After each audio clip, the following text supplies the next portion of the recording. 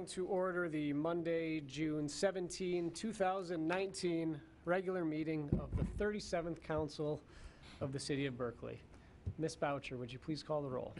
Mayor Pro Tem Baker. Here. Councilmember Blanchard. Here. Councilmember Dean. Here. Councilmember Gavin. Here. Councilmember Hennon. Here. Councilmember Stedman. Here. And Mayor Turbrack. Here. Our first order of business tonight is the approval of our agenda. Is there a motion to approve? So moved. Support. Motion by Councilmember Gavin with support from Councilmember Dean. Are there any changes or additions tonight? Seeing none, Ms. Boucher, would you please call the roll on our agenda? Blanchard. Yes. Dean. Yes. Gavin. Yes. Hennon. Yes. Stedman. Yes. Baker. Yes. And Turbrack. Yes. At this time, would you please stand for the pledge?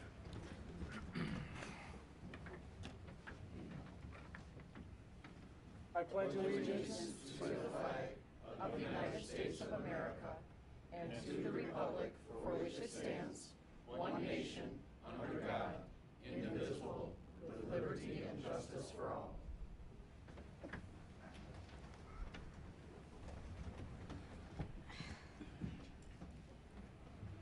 All right, we have now come to the citizens' comments portion of our agenda. You may present your thoughts on issues that are not included on tonight's agenda.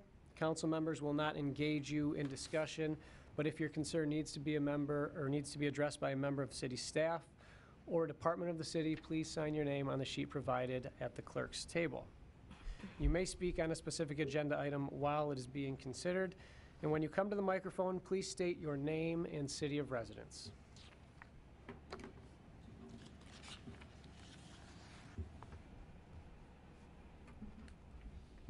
Charles Terrell from Berkley. I want to talk a little bit about some DDA purchases. Specifically, three things. The first two, purchase for legal services and purchase of engineering services that were discussed at their last board meeting. Our city manager, who also is the secretary of the board on the engineering services, asked about what kind of engineering services they thought they'd need for the year.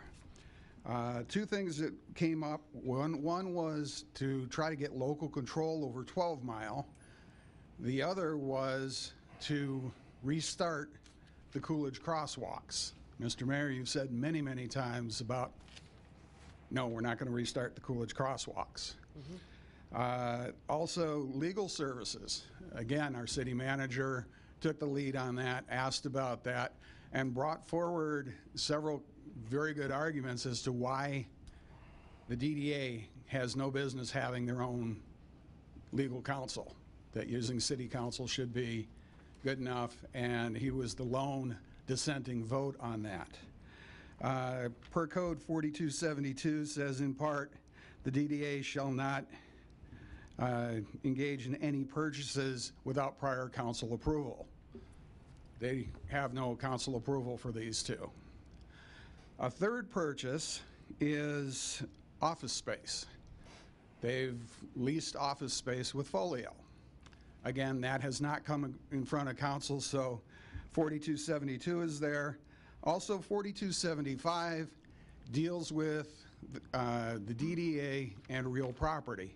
It says it will not lease or purchase real property without approval of council. They have not gotten that approval. And a matter of fact, that they've already made a payment. It's in the warrant for tonight. Well over $1,000 payment to Folio.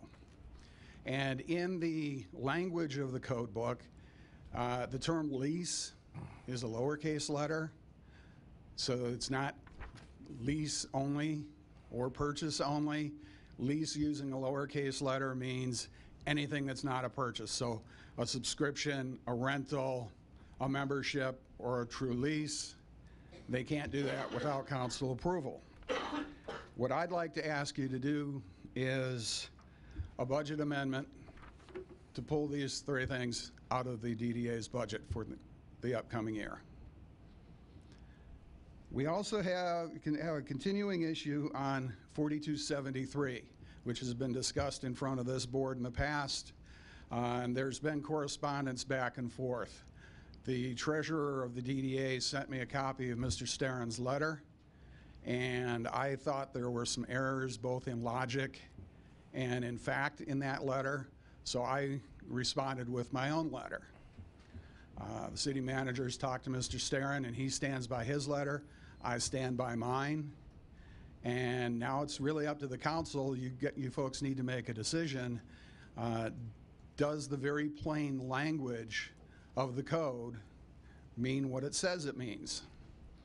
And that's my point in the whole thing, is it's very plain language. It's very easy to see that, per the language in there, all projects initiated by the DDA must go to the city's auditors for review and comment to assure that there is adequate revenue sources for it. I mean, one that's coming up very soon that we'll see, which just gets all kinds of involvement in terms of revenue sources, will be the MOGO bicycle rentals. And how are we going to be assured that we're not going to end up with a big bill on the back end of the MOGO bicycle rentals, except through review and comment by the auditors? And if you choose not to make a decision either way, we can let a judge make that decision as to what the language in the code really means. Mr. Starron had an opinion. I have an opinion. If the council isn't willing or able to weigh in on that, we can always take it to a judge and let a judge decide what it means. We can. Thank you. Thanks, Chuck.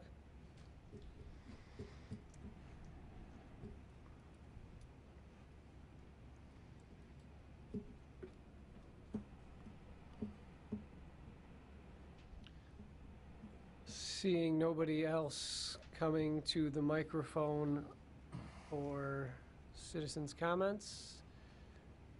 Okay, we will move on from that item on our agenda and move on to our order of business today. First up is our consent agenda. Ms. Boucher, would you please read the items on tonight's consent agenda? Approve the minutes. Matter of approving the minutes of the 37th City Council meeting on Monday, June 3rd, 2019. Warrant, matter of approving warrant number 1339. Resolution number R1619, matter of honoring Tom Bustance, Commander, American Legion Post 374 in Berkley. And proclamation number P0719, matter of declaring June 2019 as LGBTQ+ Pride Month. Is there a motion to approve tonight's consent agenda? Motion to approve. Support. Motion approved by Councilmember Dean, support from Councilmember Blanchard. Are there any corrections or additions? Okay, despite that beeping, seeing none. Ms. Boucher, would you please call the roll on tonight's consent agenda? Dean, Yes. Gavin, Yes. Hennan, Yes. Stedman, Yes. Baker, Yes. Blanchard, Yes. and Turbrack. Yes. Tonight's consent agenda has passed. We now move on to our regular agenda. Ms. Boucher, would you please read item number 1 on tonight's regular agenda? Recognitions, presentations, matter of any recognitions or presentations from the consent agenda. We have 2 this evening. First up is Resolution R1619, and Commander, would you please come to the microphone. So this resolution has been presented recently, as you will see in here, as it signifies the day of June 9th, but I'm going to read it again anyways for everybody here and those watching at home, and then the microphone will be yours.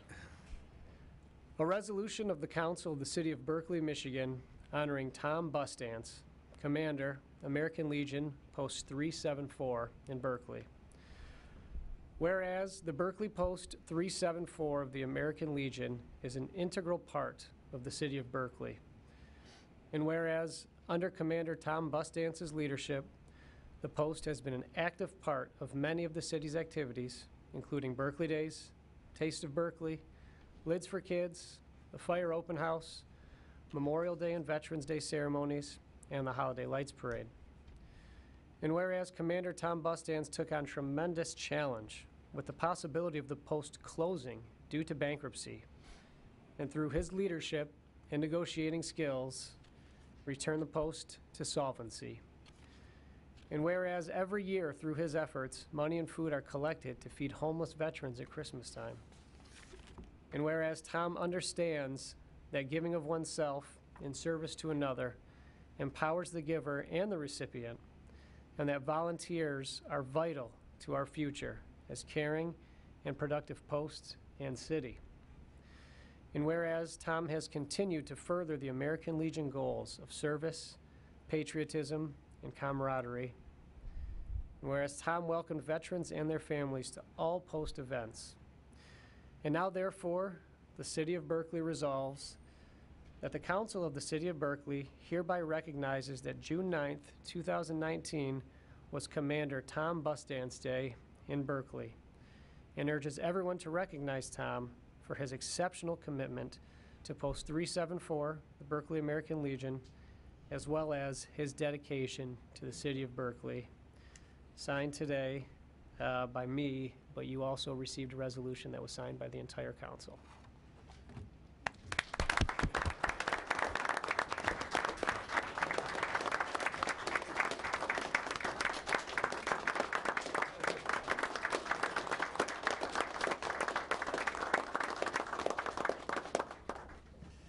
Well, Mr. Mayor and council members, I'm honored to be here, and I'm honored to accept being June 9th, Commander Tom Bustand's Day. I don't think I've had that many accolades laid on me in my whole lifetime. We had a surprise party, as you all know. I didn't know, but when I walked in and saw so many Legionnaires, friends from the past, and council members, I was overwhelmed, and my eyes were overwhelmed with tears. It was a wonderful thing. I'm proud to be a part of the City of Berkeley. Although I live in Troy, my son started playing hockey here when he was 10 years old at the Berkeley Ice Arena. I met so many wonderful people here that when I decided to transfer my Legion membership to the City of Berkeley. I call the City of Berkeley my Tom, second home. Can you hold the microphone if you're... I'm sorry. Just so they can hear you and people on TV can hear you. There you go. I call the City of Berkeley my second home, even though I live in Troy. I love this place, and 5 years ago, when I took over the commandership of the Berkeley American Legion, we were in deep weeds. We were in death's grip and subject to foreclosure. I didn't want that to happen because I believe the American Legion and Berkeley are a team, and without the Legion here, you'd have a void. So we fought hard. I thank you as community members that showed up at our fish fries and helped support us. And I thank the city council who was always there for me. It's tough to say goodbye. I stepped down Tuesday night after 5 years. I'll still be active in the Legion, and I'll still want to work with you to make us a better team. Thank you very much, and God bless you all. Thank you.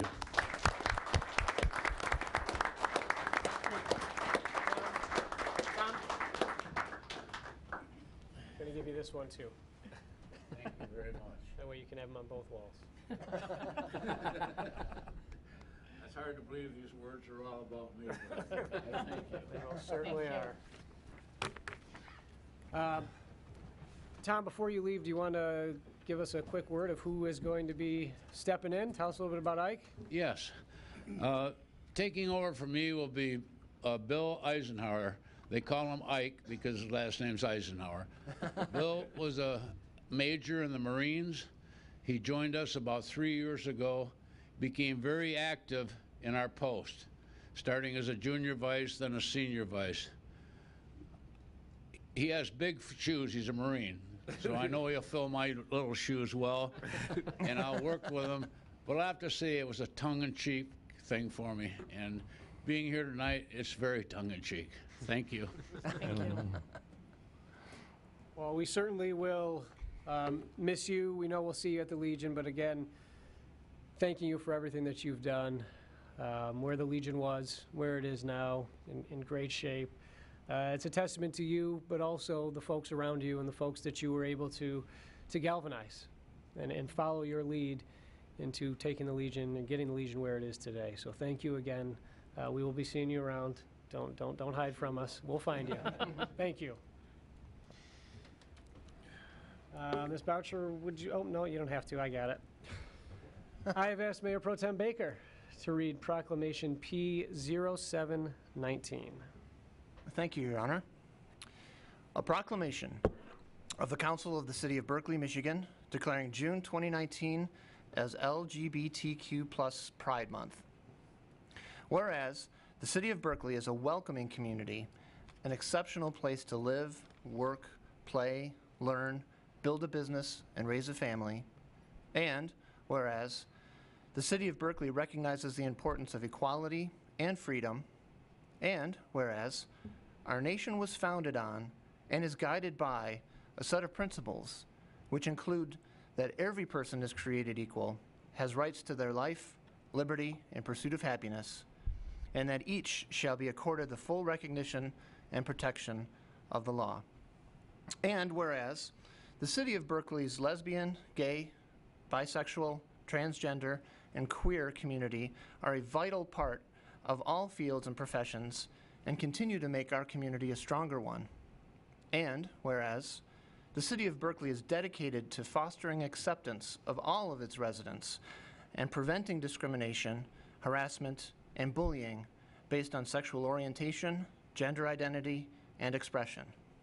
And whereas Berkeley is strengthened by and thrives upon the rich diversity of ethnic, cultural, racial, gender, and sexual identities of all of its residents. This all contributes to the vibrant nature of our city. And whereas it is imperative that young people in our community, regardless of sexual orientation, gender identity, and expression, feel valued, safe, empowered, and supported by their peers and community leaders. Now, therefore, it is proclaimed that the Mayor and Council of Berkeley hereby proclaim and recognize June 2019 as LGBTQ+ Pride Month in the City of Berkeley. And we urge residents to recognize the contributions made by members of the LGBTQ+ community and to actively promote the principles of equality, liberty, and justice. Proclaim this 17th day of June 2019 at a regular meeting of the Berkeley City Council. Signed by Daniel J. Turbrack, Mayor. Thank you. Thank you, Mayor Pro Tem. Ms. Boucher, would you now please read item number 2 on our agenda? Motion number M4219, matter of authorizing a Junior Women's Club and Downtown Development Authority DDA event, Robina Rhapsody and Couples Night Out on Robina to the alley north of 12 Mile Road on Thursday, July 18, 2019, and on Thursday, August 22, 2019 from 4 p.m. to 10 p.m. Approval is conditional upon the submission of required items and documents prior to event dates. Is there a motion to approve M4219? Motion to approve. Support. Motion approved by Councilmember Dean with support from Mayor Pro Tem. Mr. Baumgarten. Thank you, Mr. Mayor. Let's see, we are welcoming back Robina Rhapsody. After a short hiatus, we're happy to have them return to 12 Mile and play some fantastic music coming up. Also this year, included on that this application here is a couples night out, which is the successor to Ladies Night Out. That's also an event that will be sponsored in part by the Downtown Development Authority as well. And so you have reviews from the pertinent departments here, as well as a memo from Public Safety Director Matt Kane outlining his thoughts on the matter, as well as sign-offs from the departments that this particular event would interact with here. We do recommend approval on these on both these items. Denise, you look, I'm used to seeing you when you're bearing gifts for us. I could go get the trophies. No, that's okay. If you would like. Okay. Thank you for being here. Anything you'd like to add to that? I would just like to add that we are excited that we can bring back a couple of the Robina Rhapsodies this year. We are working with the DDA and trying to make it kind of a citywide event with the couples night. We did speak, so July 18th is the first one, and we'll be closing the road, Robina, just north of Catalpa. Madigan's Attic is going to be the band that's going to be playing on that date. And it's a lot of fun. It's a free concert. If anybody has not been by to see this, it's really a lot of fun. We'll have some events for the kids. You know, people will grab some dinner and sit in their lawn chairs and listen to the music and dance. And it's a great night out. Whether it's couples night out or whether you're single, it's okay to still come to the event that night. We're doing the second one is going to be August 22nd, so after all of the Dream Cruise Cruise Fest festivities. And we're kind of looking at that one as a back-to-school event. So Yay. kind of the last hurrah before the kids start back to school.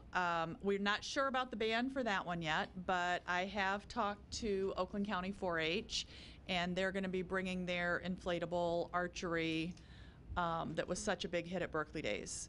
So we'll have, you know, that one is definitely going to be geared more towards the kids, and we'll have, you know, tattoos and hula hoops and bubble machines and inflatable archery, which is actually a thing.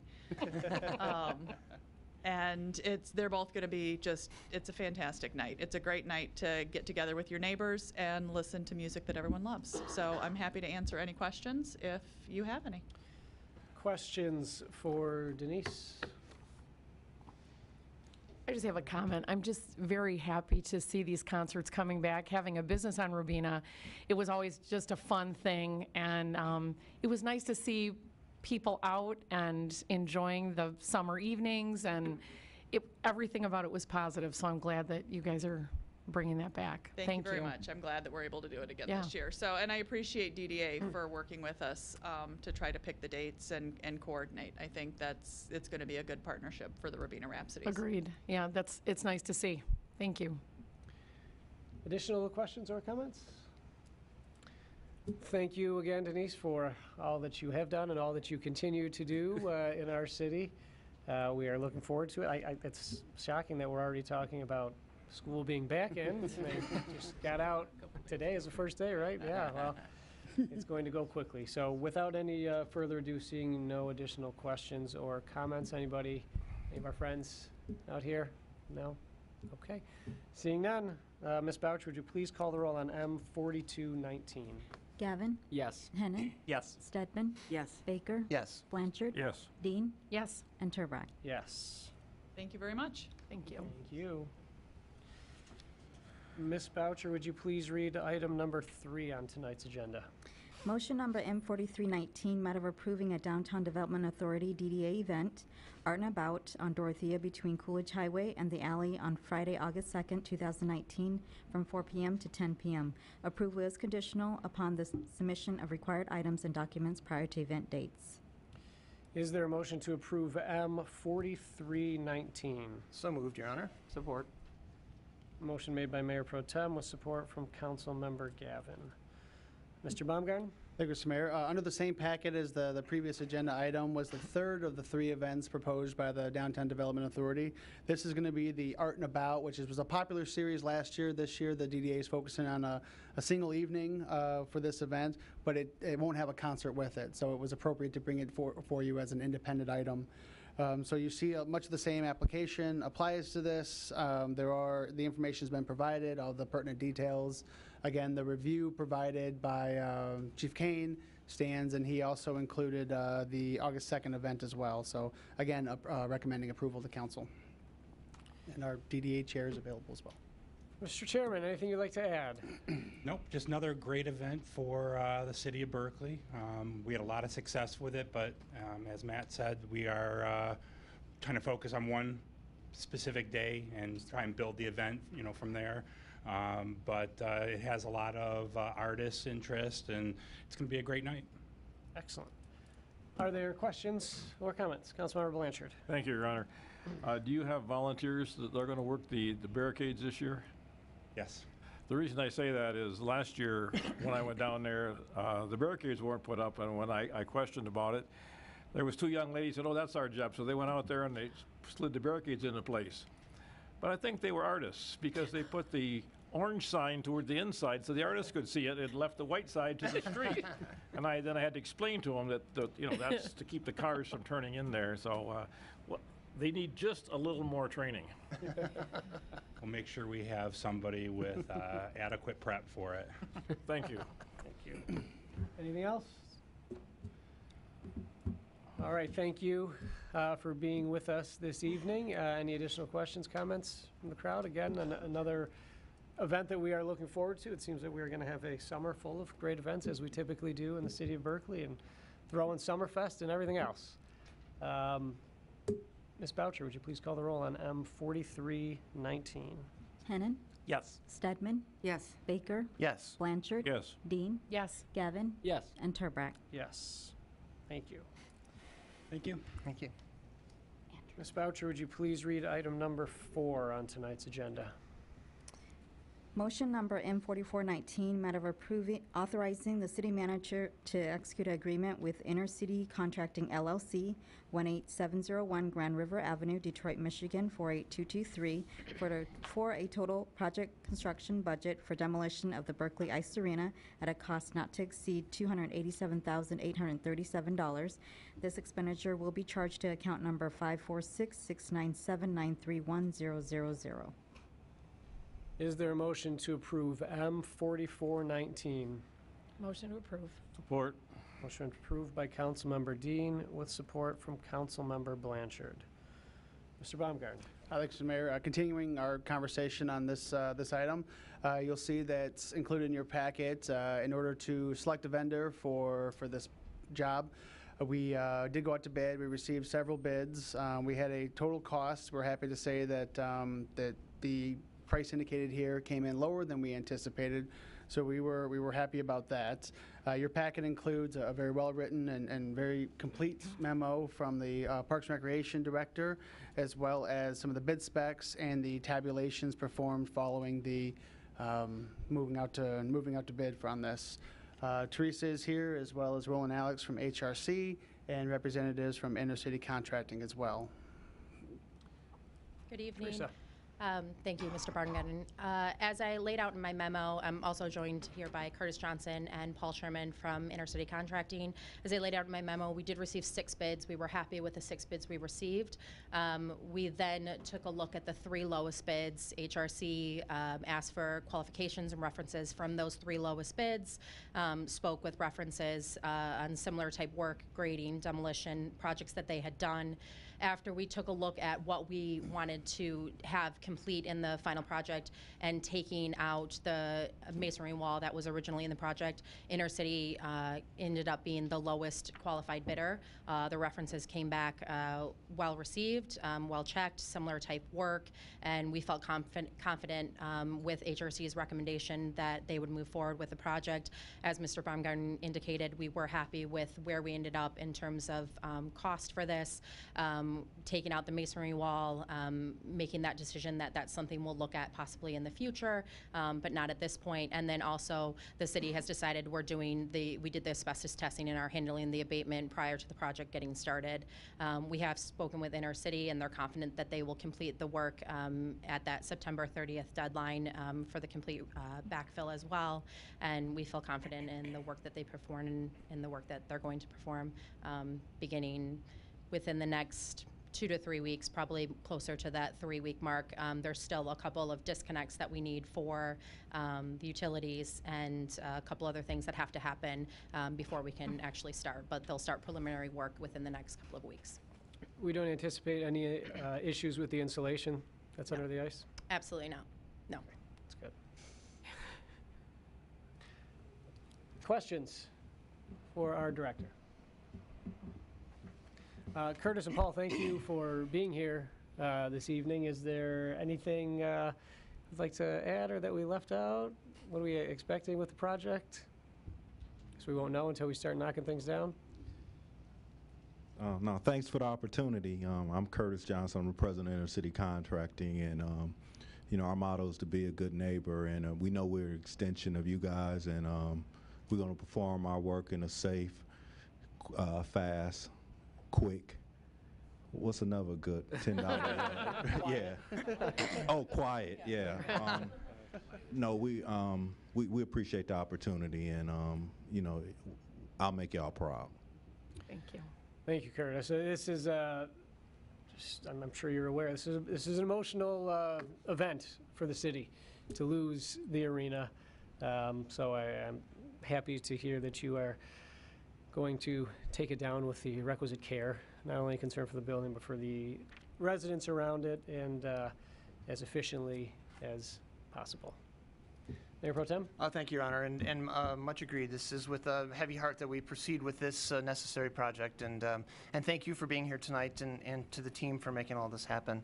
From the residents' perspective, if you could please just share a few thoughts about what they can anticipate experiencing in terms of what kinds of communications will they receive if they're in the pathway of debris being removed and machinery coming in, and times of operation. Or is it a 24-hour operation, or is it just, from 10 to 2, or how that all works? If you could let us know what we're in for. Yeah, absolutely.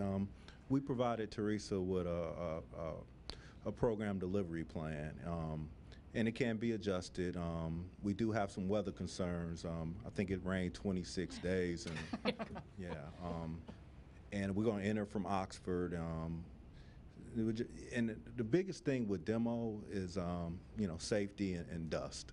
And, we'll be applying water and whatever. But in essence, because this job is not like underground pipes or something like that, we can get in and get out. I'm going to ask her what's going on. Because when we did the the walkthrough, they were doing a carnival. So I'm sure some things like that going on, and we'll be able to make that August 31st deadline as well as the September 30th deadline. We can work around whatever we need to do. We just want to get the job done as quickly as possible, as safely as possible, because right now it went from a hope to a contingent liability on my balance sheet. I got to get this done. I can speak a little bit more. As we talked about at a prior meeting where we were awarding HRC with handling the engineering services, we talked about how on other projects with HRC, those neighbors on Oxford and also Robina, which will be affected with the hauling and the trucks, will receive an information sheet, and the hours will be within the city's code in terms of work. It's certainly not 24 hours. And they will receive information, and then they're always welcome to call to speak with us. There'll also be an HRC representative that they'll have their number, similar to other projects that they've done. So they'll certainly be alerted within the next couple of weeks before the project starts. Mayor Pro Tem, to the residents, this gentleman right here, Paul Sherman, who's my project manager and superintendent, for anyone who's been to Atlanta, they have a big mall down there called Lenox Mall. Across the street from it is another nice sized mall called Phipps Plaza, and he tore it down, and it's on YouTube. See him with the mallet, huh? Good references. Thank you. Additional questions, either for Curtis, Paul, Roland, Teresa? Mr. Alex, anything you'd like to add from HRC's point of view on this?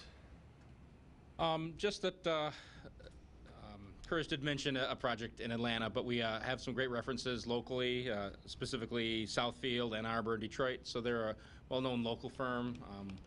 Not only were they low bid, but we also were very satisfied with all their references. So we're very comfortable with them proceeding with this project. And like Teresa mentioned, there will be an HRC contact on the flyer sheets that will be hand-delivered to the affected neighbors, probably not just on Robina and Oxford, but some of the adjacent streets as well, just so people know if they have questions who to contact. So, yeah, we think it's, as you said, it is with a heavy heart that we're proceeding with this project, but given the direction to go, we think this is a great contractor, and it should be a very successful project. Thank you. Councilmember Gavin. Thank you, Your Honor. Just a real quick question. Do we have any idea off the top of your head, and if not, that's totally fine, but what the standalone cost might be for a masonry wall should we choose to go ahead with it in the future? Do you want me to take that? Yeah. So it ranges anywhere between probably $30,000 and $60,000 for a standalone. Would you? Yep, that's correct. Yep. Okay. So, All yeah. right. Thank you. Mm-hmm. And just to get to a question we had at the beginning, how much insulation was under the ice? 18 inches? 0. The plans called for 18 inches, but when we drilled down to do asbestos testing, it was never installed when the arena was built. There was water and clay up to the cement. Minor miracle that we were able to keep ice in there. Correct. Not all for as long as we did when there was no insulation there. Thank you. No additional questions or comments? Okay. Seeing none, I want to thank all of you for being here. Certainly Curtis and Paul, appreciate you making it a priority to be here tonight to address the residents and to speak with council. Seeing no further questions. Any questions out there that I can't see? Okay. Ms. Boucher, would you sadly, but necessarily, call the roll on M4419? Stedman? Yes. Baker? Yes. Blanchard? Yes. Dean? Yes. Gavin? Yes. Hennan? Yes. And Turbrack. I lied. Yes, but are we going to be removing signs that say Ice Arena? I forgot about that. I was reminded of that by my father today as he was driving around saying, I can't go there anymore. Why are there signs still up? Yeah. So just a heads up, we want to probably just pull those Smart, things yeah. down. Thank you, Roy. Okay. Moving on. Item number 5, please, Ms. Boucher. Resolution number R1719, matter of authorizing the West Nile virus expense reimbursement request. Is there motion to approve R1719? Motion to approve. Support. Motion approved by Councilmember Stedman with support from Councilmember Blanchard. Mr. Baumgarten. Thank you, Mr. Mayor. As many of you recall, this is an annual item that we are able to do every year in partnership with Oakland County. We have some good information in your packet here. This is overseen by the DPW, so Derek went ahead and put together the packet here. That packet includes the resolution itself, a memo outlining the history of how we've utilized these monies, as well as a info packet provided to us by Oakland County on what we need to know about West Nile virus and the preventative measures that we're taking to make sure it doesn't become a huge health issue here in Oakland County. So, and we're joined by DPW Director Derek Schuler today. Mr. Schuler, Greetings. let's talk about West Nile. Thank you. So this is an annual program that the county reimburses us for program supplies, essentially, which for us is mosquito larvicide that we deposit in approximately 1,600 catch basins throughout the city. And Berkley has done this for many consecutive years. Not every community participates in this. We certainly hope that they do, because mosquitoes from adjacent communities could come into our town and bite our residents. So we take care of our catch basins, which in turn helps protect our residents from West Nile. The particular type of mosquito is a mosquito that loves to breed in the catch basins, so they're a good place for us to treat. And we've been doing this now for a number of years. So Oakland County gives us a little bit of money back for the larvicide, and then our staff deposits those briquettes, they're called, into all of the catch basins. So not much has changed in the program. We're receiving the same amount that we've received for a few years. And the program is well underway. Mike's been going around. We're almost complete with all of the catch basins. This year we cleaned all 1,600 of those catch basins before we deposited the larvicide. So we've got a nice clean slate to work with. Nice. I'm happy to answer any questions. How do residents know if their catch basin's been treated? They do get painted. I know we've ticked the catch basins with different colors from time to time, both with cleaning and larvicide, so you'll see a paint mark next to those catch basins, oftentimes even on the sidewalk and some other areas, so that we call out attention to that particular catch basin. Thank you. Additional questions for Director Schuler? Seeing none, as was mentioned, this is an annual item, and not much has changed. We continue to be vigilant in treating our catch basins on an annual basis. Any questions from anybody else today? Okay, seeing none, thank you, Derek. Ms. Boucher, would you please call the roll on R1719? Baker? Yes. Blanchard? Yes. Dean? Yes. Gavin? Yes. Hennan? Yes. Stedman? Yes. And Turbrack. Yes. Ms. Boucher, would you please read item number 6 on tonight's agenda? Motion number M4519, matter of accepting a proposal from ISCG Incorporated, 612 North Main Street, Royal Oak, Michigan, 48067, to perform a renovation project to the library's youth activity room for $11,054 from building improvements account 10173897600. Is there a motion to approve M4519? So moved. Support. Motion made by Councilmember Gavin with support from Councilmember Dean. Mr. Baumgarten? Thank you. Fresh off his very successful ice cream social, we are joined by Library Director Mr. Matt Church, who included in your packet a memo outlining the results of the bid as well as the request for proposals document itself. You'll see the justification is included in Mr. Church's memo. So, Mr. Director, welcome. All right, thank you. So this is a renovation of the youth activity room. So it's a really busy room. We use it for story times.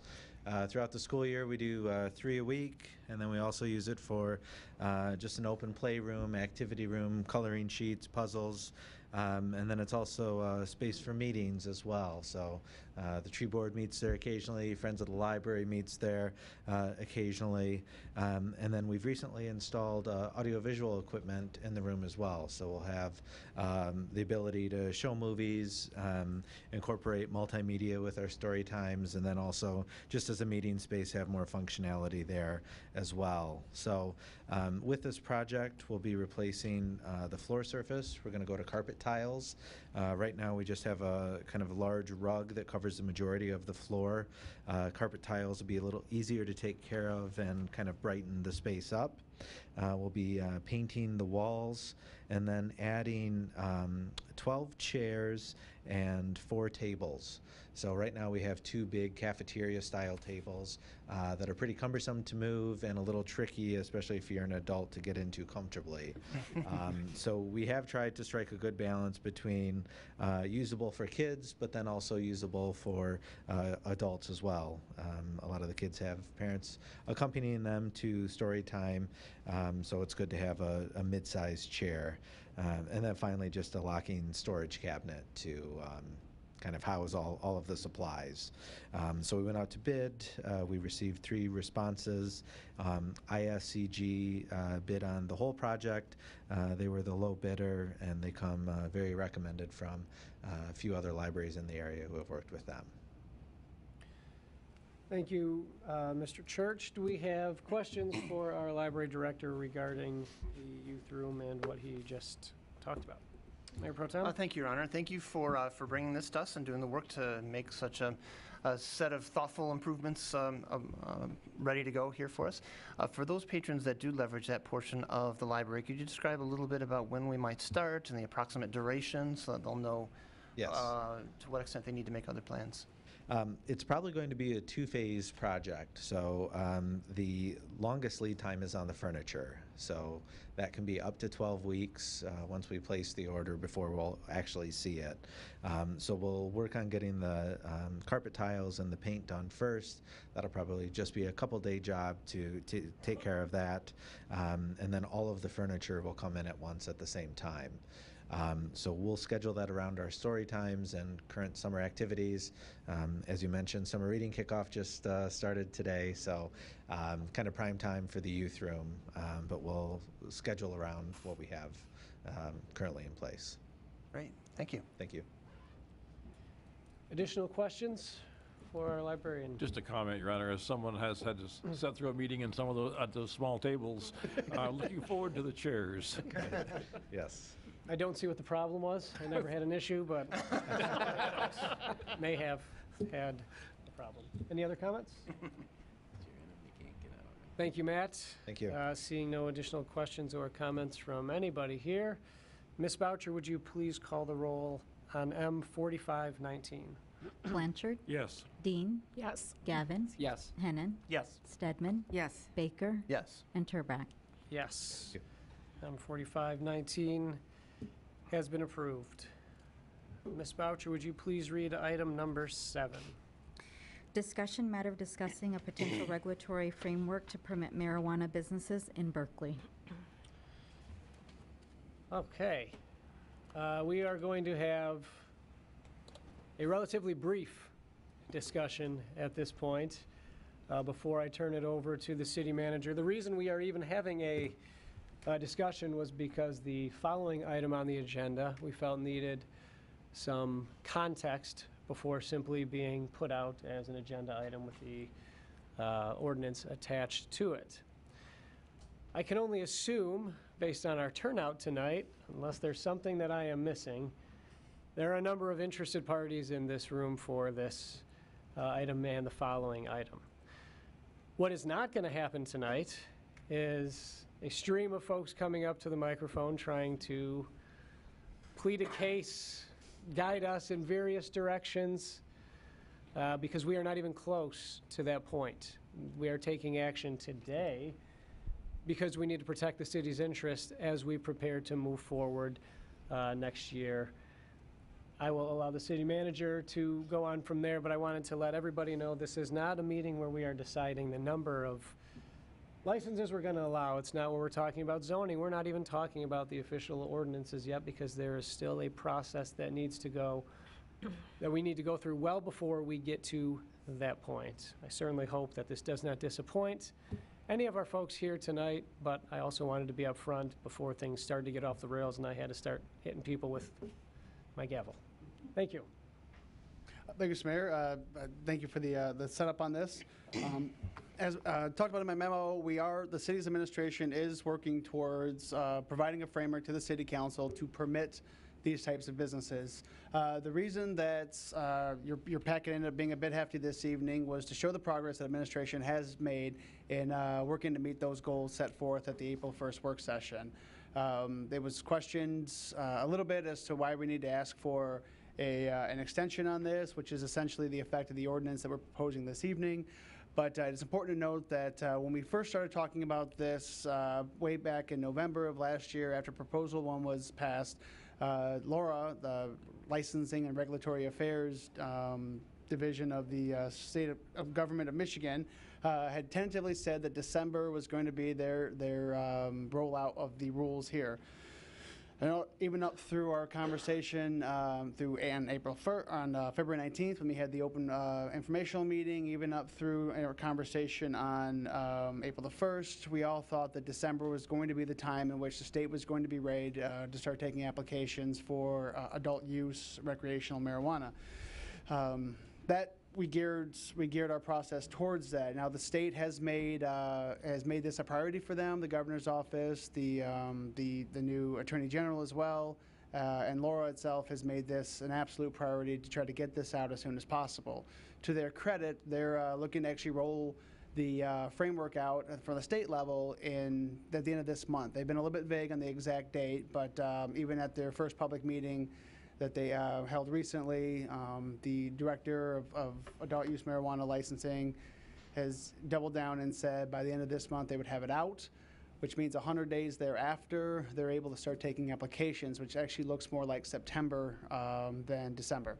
And so given the city's meeting schedule, given the progress we've made so far, there is still a period of time that city administration requires for the implementation of our local framework. We are not going to be able to move at the same speed as the state, and will not be able to have this framework in place by the fall, as it were. So that being said, we wanted to be able to show the progress we've being made. You'll see that, as we've discussed with many of the council members, there's items on our application process we're still working on. But our next couple of meetings are July 1st, August 12th, and September 16th. And so in order to have a first reading, a second reading, and then allow for 30 days for this ordinance to be effective, we come to you today for the first reading. So that should set the schedule a little bit on the timing. We anticipate if we were to wait on this and we do a first reading on July 1st, a second reading on August 12th, there's a high likelihood that 30 days thereafter is not enough time for implementation. And at that point, the state would take licenses, and essentially we would have no regulatory framework locally in order to decide what is right for Berkeley and what isn't. We would be totally subject to the state's framework, which we have not yet seen. And so in the face of that ambiguity and wanting to be able to exercise appropriate local controls, this is the context behind coming to you on the next agenda item and asking for an opt-out date with a sunset so that we can start accepting applications as soon as that's done.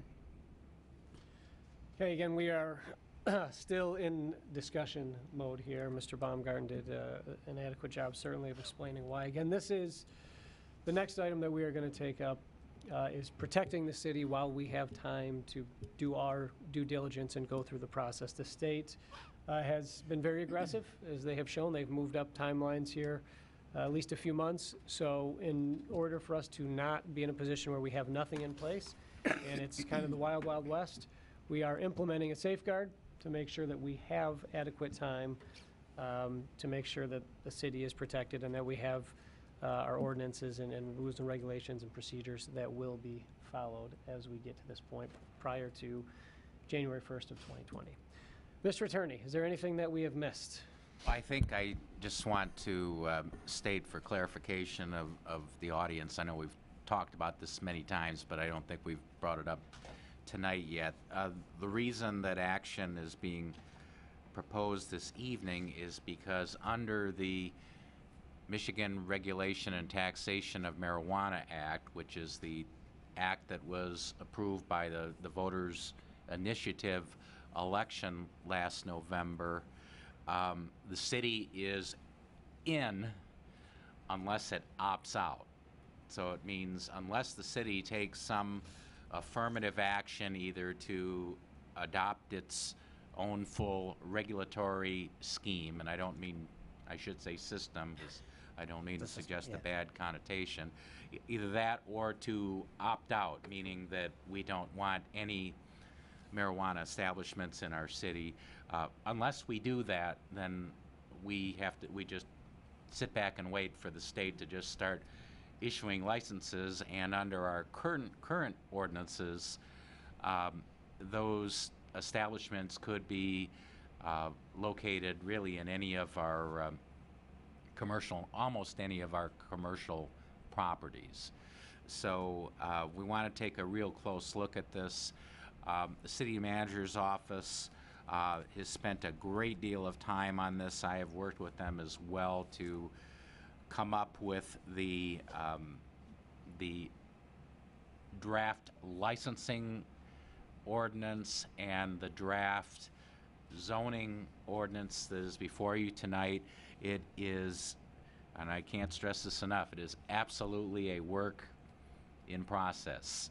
We've only used the coarse sandpaper on it. We're a long way from the superfine sandpaper. That will be coming, but there are a number of issues. So when you look at it, just keep in mind there are a number of things relating to the standards, the application process, the application review process, the penalties. A number of the moving parts are all things that need refinement. But to get something to you as quickly as we could, to get the discussion happening and to start getting at least some general guidance from council to make sure we're moving in the right direction, that's why it's before you. And meanwhile, what I'm calling the temporary opt-out ordinance, and it is intended to be temporary. It is intended to have a sunset date put in it by council. I just arbitrarily put in the end of this calendar year, but it could be sooner than that. But that's just to give us a little bit of breathing room. Hopefully our ordinance process will come together and dovetail nicely with the state. But since we're working with a moving target with the state, I think this is the type of set of regulations that you want to do thoughtfully and very carefully and put in all due time, and not just jump into something and fire it off just to meet like I said, a moving deadline. So I'm sorry, Mayor, I went on longer than you probably anticipated, and frankly, longer than I anticipated when I started talking. Thank you. Members of council, any questions, comments? Again, we are still in this discussion area of our agenda today. Councilmember Hannon? Yeah, a question I just thought of. Let's say, for argument, we keep the December 31st deadline. Do we need to, when would we need to pass the additional laws and zoning to have the first reading, the second reading, plus the 30 days? if you kept it, I think the city manager has the timeline all mapped out, but just in general, given that our ordinances, or at least any of our ordinances that have penalties, usually have that 30-day lead time before they go into effect. If we kept December 31st as the sunset date, then we would want to, by the end of November, we would want to have our marijuana ordinances in place. As I said, the city manager's kind of mapped it out because there's a number of moving parts. We have, multiple readings here, and then for the zoning ordinance part of it, the planning commission's involved in that too, so we have to factor in, their review and deliberation, their public hearing, they're making a recommendation to you, and the aim is that we would definitely want the council to be in a position to act on something before the end of the year. Certainly. Other questions or comments on discussion? Mayor Pro Tem? Thank you, Your Honor. Thanks to you both for the additional clarity and context around what we're doing here. When you were describing the fidelity at which we were working through this process, at first I thought you were going to describe a different kind of paper that we might be using, but I do think it's interesting that we're actually responding to the state moving forward timelines. It's a positive sign to see that things are actually moving ahead of schedule rather than the expected delay, so I'm glad for that. And I do think that this is a wise move. It does not affect our intent to move forward with a plan. The easiest thing to do would just be to ban it outright. The responsible thing to do is to take the time that we're looking to do to think this through wisely, get continued input from residents, businesses, and other folks that know more about the inner workings of all this, so that we can put forth a program that will be the best for Berkeley. So I'm pleased to see this tonight. Councilmember Blanchard? Thank you, Ron. I agree with the Mayor Pro Tem. I think we need to take the time we need to do it right. There's, having read all these ordinances we got and looked at the zoning map and everything, it's quite complex, and we owe it to the citizens to do it right. So I think we should postpone until the end of the year. Any other questions from council or comments from council? Okay. I just want to thank our city manager and everybody else who worked on this. It was very thorough and very well done, and very extensive, explained very nicely. Thank you, ma'am. Thank you. Thank you. Okay. Our visitors, do we have any visitors who wish to discuss or comment or ask questions within the framework that we have put at the beginning of this discussion, or at least I put? Kurt Height. I also wanted to say thanks. I appreciated the effort that went into the preview, the draft that you have put together. There's a lot of angst on the internet that people are worried that it's just going to be like old times, where just this ban is going to start as temporary and then it's going to become permanent. But I think that went a long way to show the intent is there, and people just, I hope people just kind of, sit back and, as long as we see things going forward, I think they should, at least give a little bit of leeway and be thankful that we are seeing some progress and it is moving forward. And I think they got to understand the need for the temporary kind of hold off. And like you said, we don't want the Wild West to happen. So thank you very much. Thank you, Kurt. Again, just to reiterate, we were initially thought we were being proactive. Yeah. And then the state moved things up 3 months on us, and now unfortunately we do have to be reactive, but we have to be reactive in a way that protects the city until we are ready to move forward. Additional questions or comments from anyone that is here this evening? Good evening. My name is Mike Bahura. I'm an attorney out of Troy who says all I kind of do is cannabis licensing. So I've submitted applications probably in most of the municipalities in the state that have opted in. And I want to thank you guys for being progressive on this issue, for taking the steps to at least opt in or at least consider opting in at the end of the year. I did have a chance to look over the draft. I think it was a pretty thorough. I know, as the city attorney said, it's a rough draft, but just a couple of things to keep in mind if you would consider. The scoring criteria, I think, are all excellent factors, but I think you need to be a little more precise on the amount of points that are allocated for each one of those criteria. What I've seen in other municipalities, excuse me, that have done a merit-based application like this is you're inevitably, unfortunately, going to get people that are not happy with the way their application was scored, or hey, you missed some points here, or you missed some points there. So the more objective you can make it, I think you're going to protect yourself and insulate yourself from any kind of potential litigation. So the less subjective it could be is probably the best for the city. Now, that being said, merit-based systems inevitably in every city that's happened, Walled Lake, Hazel Park, Lapeer, Lansing, there's lawsuits. So I think that's why you see more of a lottery system in other cities. I don't advocate that. I think this is the right way you're doing it, but I guess my advice to you would be tell the people exactly where they're going to get the points and how they can get them, and then you can justify your approvals or denials that way. And I'm happy to leave my card if you have any questions about how other cities have done it, what's worked, what hasn't. I'm happy to take those questions. Thank you. Thank you.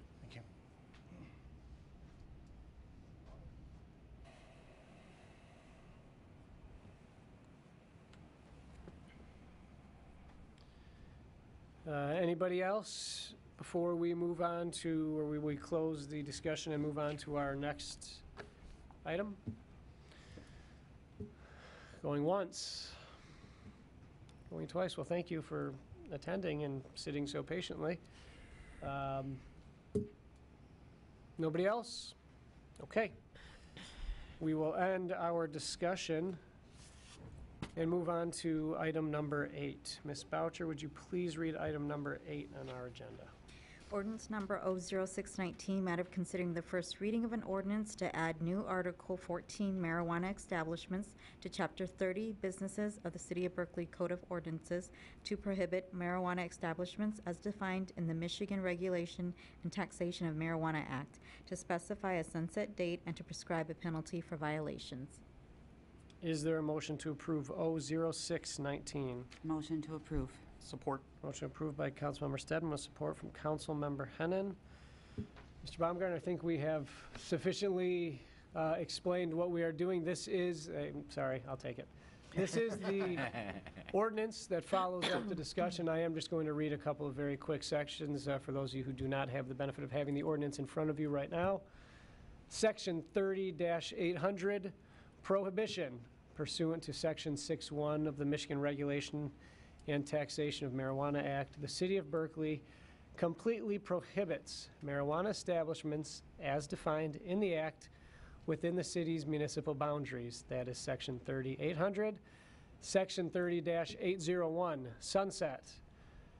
The prohibition and provisions of this article shall automatically expire on December 31st, 2019, if not sooner, repealed by the legislative action of the City Council. So the sunset is December 31st as of right now at the latest.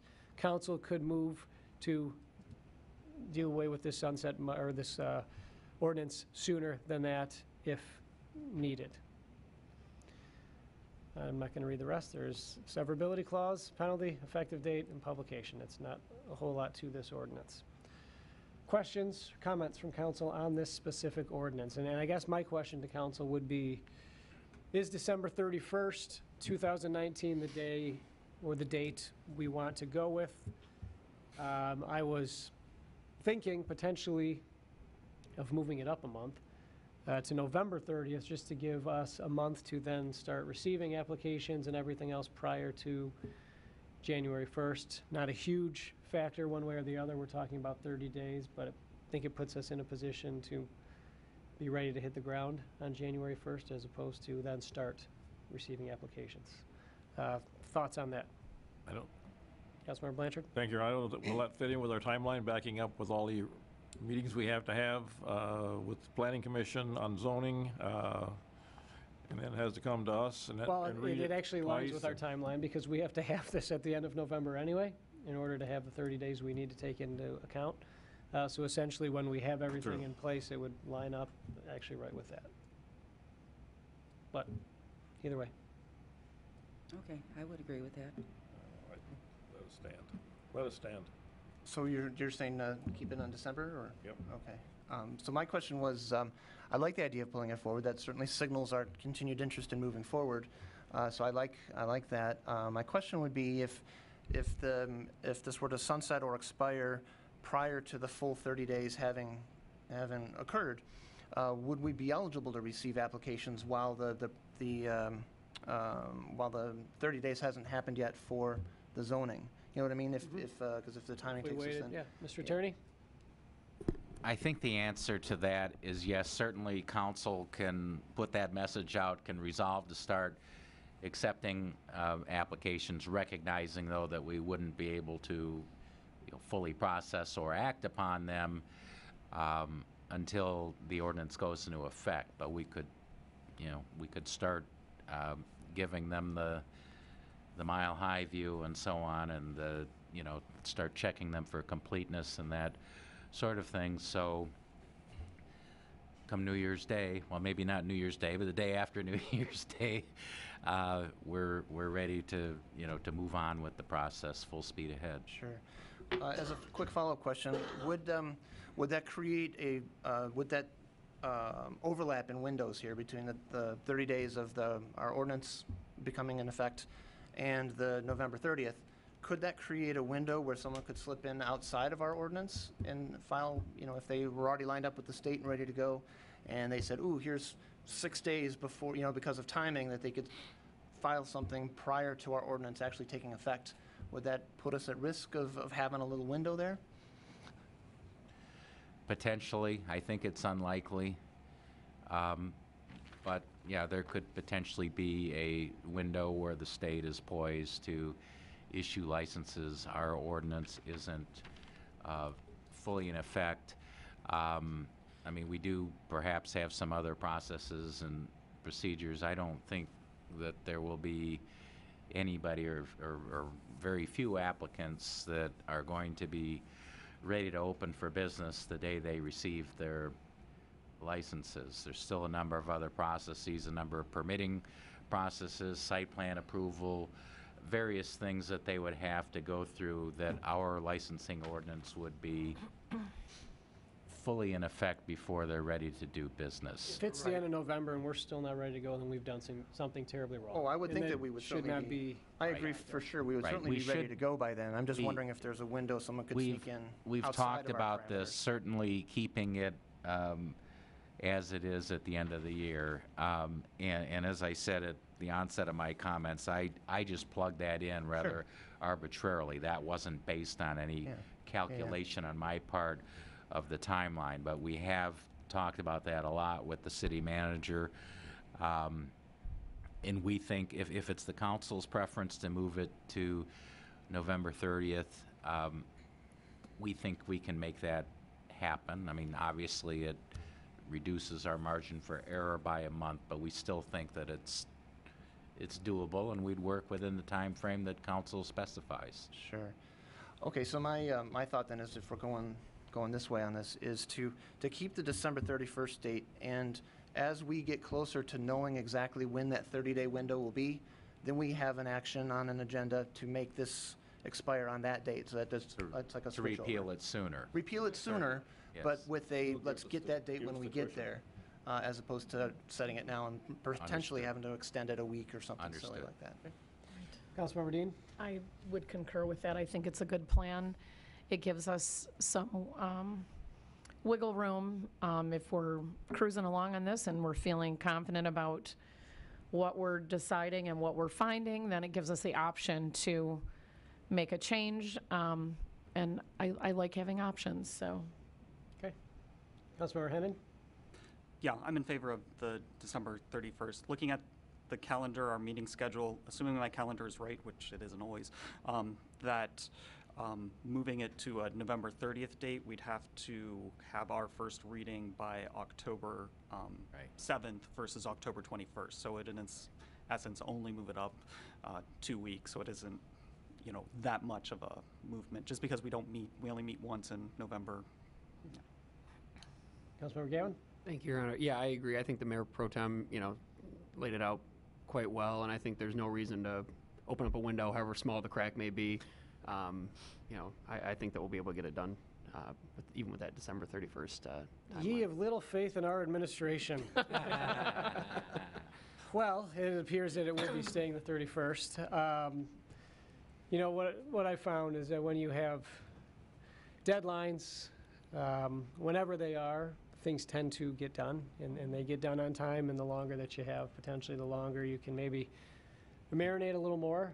For me, it was simply a signal that I want the city to be prepared ahead of time, a month ahead of time, and give ourselves additional time because there is a whole process that's going to take place after this, the likes of which I'm assuming we have not seen in the city.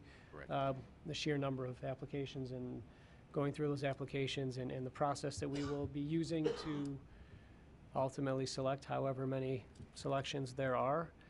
But again, we can always simply, if everything is in place, we can just move this in a meeting. I just like to be a little proactive and have a little fire under our proverbial backsides to get this done and to get it done in a way that makes sense and is adequate and protects the city. And I certainly think we have plenty of time to do that. If we have an extra month, that's fine. It was just, like I said, I wanted to send the message that this is something that I'm fully confident that we will have in place on time, if not even sooner, and give us a little additional leeway on the back end. But it's clearly not the direction of my colleagues today, and that's okay. So, are there any other additional changes or corrections within just this ordinance, again, 0619, that we are currently talking about? Any other language or anything else that anybody wants to take a look at? Okay. Anybody like to comment that is here today on this ordinance in particular? I said at the beginning, you may comment on agenda items while they are being considered. I just don't know what everybody's here for. All right. Well, actually, we got a couple more agenda items. Never mind. Okay. Seeing none, Ms. Boucher, would you please call the roll on 00619? Dean? Yes. Gavin? Yes. Hennan? Yes. Stedman? Yes. Baker? Yes. Blanchard? Yes. And Turbrack. Yes. Ordinance 00619 is approved. Ms. Boucher, would you please read item number 9 on tonight's agenda? Motion number M4619, matter of authorizing the city manager to renew the agreement for legal services with Halfley, Starin and Chris, PC. Is there a motion to approve M4619? Motion to approve. Support. Motion approved by Councilmember Blanchard with support from Councilmember Dean. Mr. Baumgarten? Thanks, Mr. Mayor. The the city attorney contract has run on a 3-year cycle. Would be the end of the second cycle for Mr. Starin's firm. So he has thankfully submitted a legal services agreement to the city council to renew that relationship. I included in the memo a possible alternate route based on feedback I had received from council previously, but the agreement in your packet does cite a 3-year duration. Again, very happy with the service that we get from not only Mr. Starin, but also Mr. Christ as well as our prosecuting attorney. We know them to be very well respected in the business. I did also include a review letter. I had an outside counsel review the application or the legal services agreement. When I initially received it back in April, he made some comments. Mr. Starin had no issues with the items cited by Mr. Baker of Baker-Olowski. And you have that letter included in your packet as well for context. Okay. As the city manager mentioned, we are looking at the city attorney's contract, and I think probably for the most part, many folks think that the city attorney's contract is simply Mr. Starin, who is with us regularly for the most part on television, but there is the other side, the prosecuting side, that most of us probably do not see. Hopefully, we do not. If you see it, you're on the wrong end, and that's not where you want to be for the most part. But Dan Christ, John's counterpart at this point, as far as the city is concerned, handles most of the prosecuting. And unless you have spoken with public safety officers, you would probably have zero idea or have any frame of reference by which to judge the job that Mr. Christ does on the prosecuting side. So if you do have questions, I would suggest maybe asking a public safety officer when you have seen them, and they will very happily give you their opinion of the work that Mr. Christ has done on behalf of the city of Berkeley in his prosecutorial role. Council. Councilmember Blanchard. Thank you, Your Honor. I sat along with you and Councilman Stedman on the committee that selected this law firm 6 years ago. We went through a lot of searching, a lot of questioning, a lot of meetings, and I think we received an excellent firm, and I think we're getting a bargain, to put it honestly. And I've sat next to John for 6 years now, so I think the firm is doing a good job. I do talk to public safety. I know that Dan Christ is doing a good job as a prosecutor, so I would recommend that we extend the contract.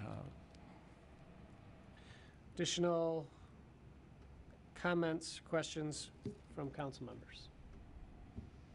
Councilmember Hennon? I would like to propose that we extend it for 1 year only as a matter of policy, that we make it a habit for our vendors to go out to bid more often, for no other reason than that, just that I find it good policy to occasionally go to bid. Okay. Questions or comments? Anybody else? Councilmember Stedman. On this committee that I participated in 6 years ago, we read a lot of applications. We interviewed several firms, and I do think we are getting a bargain for very, very good services. And so I would support the 3 years extension.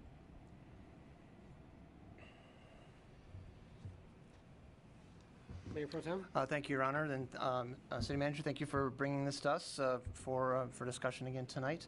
I have had the opportunity to see Mr. Starin and others in this firm at work, not only here in the city, but also the way they engage at the state level through the Michigan Municipal League. And they bring back to this body timely and relevant information about what's going on at the state level and with other items of interest for us, and I think that helps us make better decisions as we weigh those different options. And so I'm thankful for that, and I also am comfortable supporting the extension. Okay. Additional comments on what we have before us? Okay. Is there anybody else that would like to comment before we move on?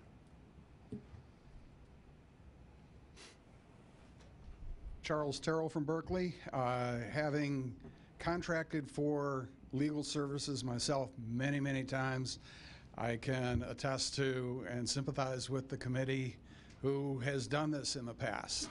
But as a process thinker, a process person, it should be bid more often than once every 9 years. 3 years would be probably the maximum. Now we're at 6. I would tend to agree with Mr. Hennon to go to 1 more year and get the bidding process started right away. Thank you.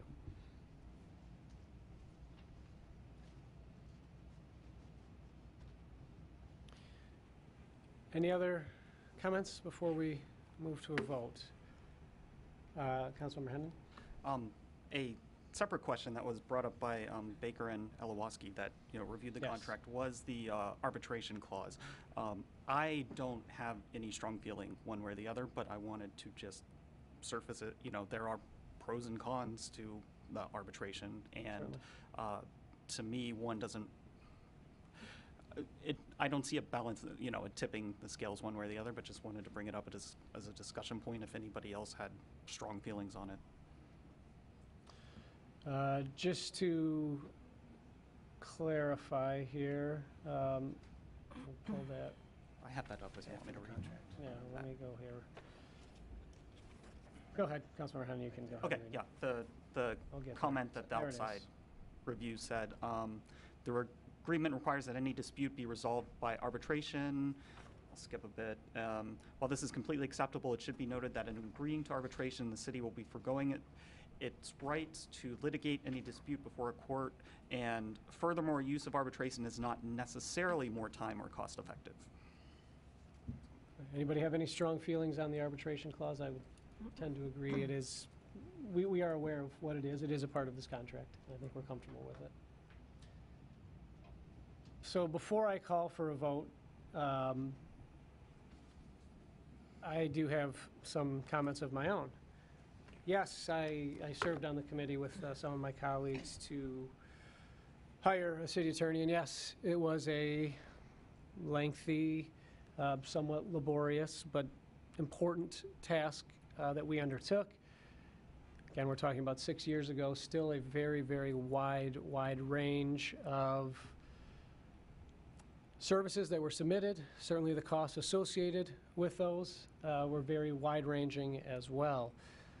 We chose Hefeli, Stern, and Chris based on references, interviews, multiple interviews, and ultimately a council decision, certainly as well with being good stewards of the residents' money. We are on a very, very favorable rate. Not that that is the end of the day, but we are on a favorable rate. And again, according to I believe the Michigan State Bar, somewhere in the lower 20th or 25th quartile of legal services, and do an excellent job, not only on the city side here in our meetings, but again, referencing what Dan Chris does on the prosecution side as well, and whenever we have subs that sit in as well. I have absolutely zero problems with our city attorneys remaining our city attorneys for the next 3 years. However, I think that we have somewhat lost sight of making sure that we have contracts that are consistently bid out. I'm not saying one every year or every 3 years. That's too much, way too much turnover. You have to develop continuity. We've had serious continuity over the past 6 years, but I do think that we do need to look at what's out there, knowing that if we were to do that, potentially putting ourselves in a worse position in terms of cost and in terms of wherever we settle. The grass is not always greener, despite what some folks might think. It does not work that way. What was that? Was there a comment back there? Did I hear one? I didn't. Okay. It is not always that way. However, as a matter of policy and making sure that we are consistently looking at our contracts and don't fall into a spot where we forget to maybe go back out for bid on contracts, I would recommend a 12-month contract at this point to maintain our services while the contract is rebid in the past. Now, having said all that, it appears that my colleagues have already spoken and made their intent, at least some of their intents known on this. We have a motion on the table. It is for a 3-year contract. And if there is no further discussion? I will make a motion to make it a 1-year contract. So we have another motion on the table. What? It's a motion to amend. He didn't say that. You had to. Motion to amend Motion to the amend. contract. Okay.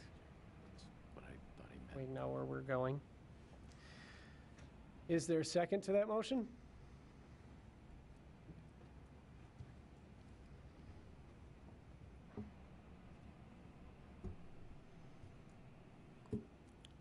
I'll second it.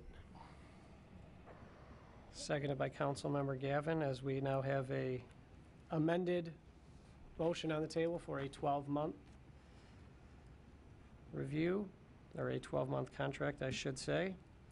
Any discussion on the motion? Councilmember Gavin? Thank you, Your Honor. Yeah, I second it just for, basically for discussion purposes.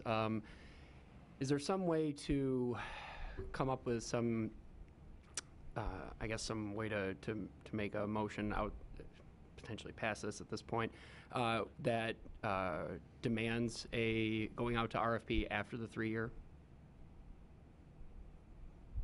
I'm not sure the best mechanism to do that, but it accomplishes the goal of, like you said very well. I think that it's a bang for the buck. The services provided are done very well, and at the end we can follow the process that seems to be a good one in the end for the city. So I don't know if there's a mechanism to do that, but just something I wanted to throw out there for discussion purposes. I feel like the mechanism to do that is this board, at least this group here, and having the desire to know when the contract is coming up and how we want to proceed a year before that happens. I mean, I would assume we could probably put whatever we wanted into the language. That's very strange asking the city attorney about this. Yeah, just a little bit. John, but I mean, we could put that in there. I don't see any reason why we could not. Is there a legal issue there? It's absolutely legal, and I would just remind council whether you vote to amend, whether you vote on the amendment and it passes to make it a 1-year contract, or whether you keep it at 3. The contract provides in there that at any time in the course of it, it's an at-will arrangement. You can always pull the plug on it at any time. So council always has that discretion to deal with it and to request proposals or to make it very clear. I mean, I've certainly been listening. It's not lost on me that the council does intend to go out for proposals at the end of the term of this agreement, whether it's 1 year, 3 years, whatever. You've made that very clear. Does that answer your question? I mean, I don't think it's... The lawyer, lawyer answer. Yeah. I don't think in this case, yes, we could put it in there, but I think the intent is what the intent is. And again, this group at any time can make that decision. But we do have an amended motion on... You have a motion to amend. Sorry, I have a motion to amend on the floor or on the table right now. Is there any further discussion on the motion to amend? Seeing none, and so Ms. Boucher, would you please call the roll on the motion to amend? Gavin? No. Hennan? Yes. Stedman? No. Baker? No. Blanchard? No. Dean? No. And Turbrack. Yes. What's the score? 2-4, or 2-5, I'm sorry. Original motion. Okay, so we still have the original motion on the table as the motion to amend has failed. Ms. Boucher, would you please call the roll on the original motion M4619? Hennan? Yes. Stedman? Yes. Baker? Yes. Blanchard? Yes. Dean? Yes. Gavin? Yes. And Turbrack. Yes. Thank you, council. Ms. Boucher, what is the next item on tonight's agenda? Communications, beginning with Councilmember Stedman. Okay, and Councilmember Stedman, before we start, just so everybody is aware, we are going to have communications now. We will be having a closed session following that, and then we will be potentially, most likely, coming back to take action after that closed session, but we're going to do communications now in case some of you do not want to stick around for the end of, or the duration of the closed session. Councilmember Stedman? Okay, first of all, the Beautification Committee, they are going to plant flowers at the Oxford Towers Park, June 30th at 10:15 a.m. Anybody can come who likes to plant flowers. You don't have to be a member of the Beautification Committee to do that. So that's Oxford Towers Park, June 30th, 10:15 a.m. The library, please check the website for all of the June and into July programs that are offered. Tonight there was an ice cream social that I was unfortunately unable to be at. But this kicked off the summer reading program, and I hear that there was quite a crowd there, and it's always a very, very nice event. The Citizens Engagement Advisory Committee, I had to leave that meeting early, but we were in the midst of a discussion about a communication plan for the advisory committee and discussing block captains, not block captains, block ambassadors and so on, and how to communicate with the people in the city that are difficult to communicate with, and let them know what is happening, people that may not be on the internet and so on. And this has been the goal of that committee since we established it within this last year. If anybody has any ideas, send an email to Jay Grossman. He's the the employee that's in charge of that committee, or Natalie Price, or Sue Citrero, or myself, and give us your suggestions on how we could reach you if you're not on the internet. And that's all I have tonight. Thank you. Thank you. Councilmember Blanchard. Thank you, Your Honor. We have had the Art Bash recently, which was a great success, and I just wanted to thank all the volunteers that worked on that and the Lids for Kids. We had two great things in the city that went well. The only problem with the Art Bash was the power outage that shut down some of the businesses on the south side of 12 Mile, so that was a bit of a concern. But I heard from a number of residents about how great the Lids for Kids was also. And I was working at the Art Bash, and I needed a new battery for my radio. I had to come back to the station to get one. I had to park 2 blocks away and walk through a crowd of kids to get to the station to get a new battery for my radio and to get back to the Art Bash. So I'd like to thank all the volunteers that worked at both of those events. They did a tremendous job. June is Pet Preparedness Month. Those of you that didn't know that, and I didn't know that till today, but I looked it up.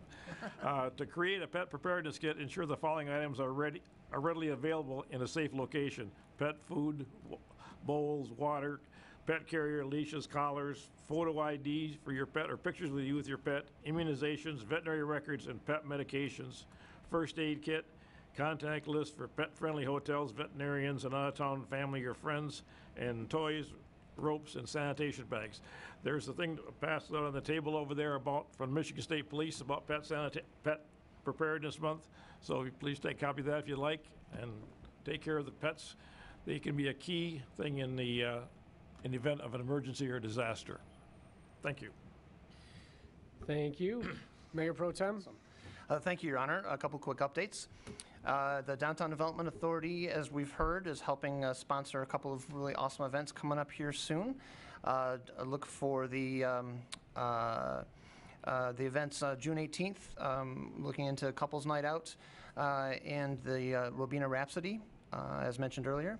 And then further again, August 22nd is the second Robina Rhapsody, along with a day-long district-wide sidewalk sale to create even more excitement in the city. And if you do have interest or questions or comments about the work that's going on with Coolidge between 11 and 12 Mile, visit the website downtownberkeley.com, and then select the Coolidge Highway item under the Design the District menu. So basically downtownberkeley.com. The Historical Committee was at the Art Bash, and they wanted to thank everybody who stopped by that table, and also a gratitude to all the volunteers that helped make that event a fantastic success for the city and for the artists and for the folks that came and enjoyed that experience. The Historical Committee was recently contacted about the availability of the coffee mugs. I demoed one a meeting or two ago and don't have mine with me here tonight, but rest assured, if you'd like one, you can go to the museum itself. It's open most Sundays from 2 to 4 and Wednesdays from 10 to 1. It's also available at the Berkley Public Library, which is a great place in so many ways, including the fact that they're open till 8 o'clock from Mondays to Thursdays, for those of you if that schedule works better for you. And it's also available at the clerk's office here in City Hall. And as mentioned, the museum is open for visitors, whether you want to buy a coffee mug or not. This on most Sundays from 2 to 4 and Wednesdays from 10 a.m. to 1 p.m. The Technology Advisory Committee meets next, their next meeting is on Wednesday, June 26th. So in the meanwhile, some good technology hygiene tips. Be sure to back up your gadgets, so, you know, computers and cell phones and tablets and those types of things on a regular basis. And keep your software up to date to make sure that you have the latest patches and fixes from a security perspective and as well as additional functionality. And finally, it was Stephen Atchison who said, "Blowing out someone else's candle doesn't make yours shine any brighter." And as we think about entering the summer months here and the opportunities to spend more time with one another, those personal conversations are so important.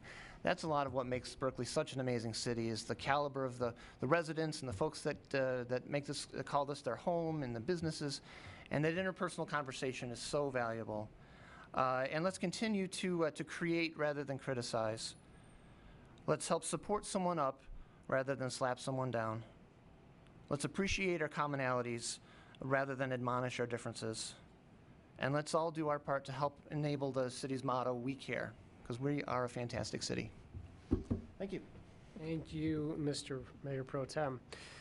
Councilmember Dean.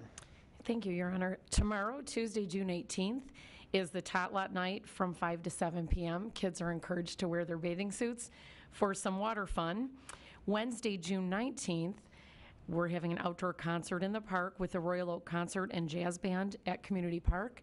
In the event of rain, the concert will be held inside the community center. There will be a community garage sale June 21st and 22nd. A list of participating homes will be available online later this week, and you may also find this list in the community center, at City Hall, and the library. I had the opportunity to serve dessert at the Summerfest Senior Picnic. It was supposed to be outside, but again, given the rain, we were inside at the community center, and guests enjoyed a delicious lunch and entertainment from the Paint Creek Boys. I can attest to the fact that a good time was had by all. And I was able to stop at the ice cream social at the library tonight before coming over, and we have great events in this city for all of our residents. There were a lot of kids, a lot of families out enjoying the nice weather, ice cream, and kicking off their summer reading. So thanks to Matt Church and his staff for putting on such great events. Thank you. Thank you. Councilmember Hennan. Yes, the Zoning Board of Appeals, their next meeting will be Monday, July 8th at 7:30 in council chambers here. They don't have any cases to hear, but they are going to be reviewing their bylaws and electing officers. Then the Tree Board, they met last week. They're working on the tree list for fall planting. And just a reminder that the deadline for getting a tree for the fall is the Friday of Cruise Fest, which I don't have written down off the top of my head. But that Cruise Fest Friday is the deadline for getting a tree in 16th. I think it is the 16th, August 16th. They're also working on looking at planning for future grants. They weren't able to make the deadlines this year, but they are laying down the groundwork for future grants. There is going to be a joint tree walk with the beautification committee, and the purpose of this is to distribute door hangers to homes that don't have trees in the easement to remind them of the tree program.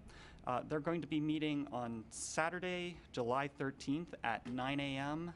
At the parking lot across from Catalpa at the Berkley High School. You get an assignment, you take a handful of flyers and hand them out.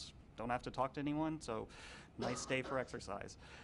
Their next meeting will be Monday, July 8th at 7 p.m. at the library. Thanks. Thank you. Councilmember Gavin. Thank you, Your Honor. There was no Environmental Advisory Committee since the last council meeting, but the bike corral was a huge success at Art Bash, so thank you for all who utilized that. It was a lot of fun, got to staff it for a couple hours, and there were a ton of bikes that were out, especially in comparison to last year. I know partly no small part because of the weather being so much nicer. So the next meeting is June 27th at 6:30 in Public Safety Conference Room.